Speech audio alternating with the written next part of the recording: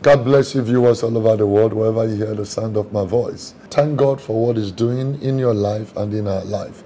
May the name of the Lord be praised continually in the mighty name of Jesus Christ. This is the 4th week of the month of July, and God has been doing mighty things. The Bible said in Luke chapter 7, from verse 11, that Jesus came into the city of Nain, where a widowed woman was on the verge of going to bury her only son.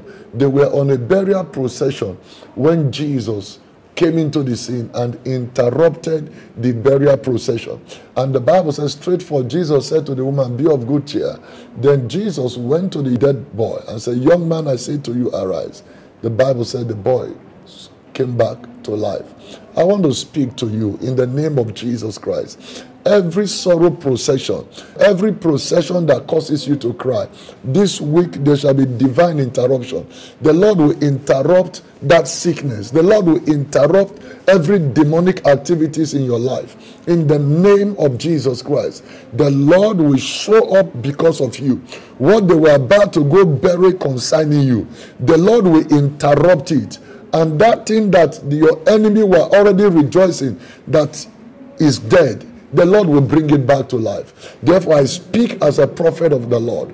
I declare that this week, everything that died in your hand, in the name of the resurrected Christ, it will come back to life. I command restoration on every side, financially, materially, career-wise, in your ministry, your spiritual life, your prayer life, your finances, your health. Whatever that have died, in the name of Jesus, get ready.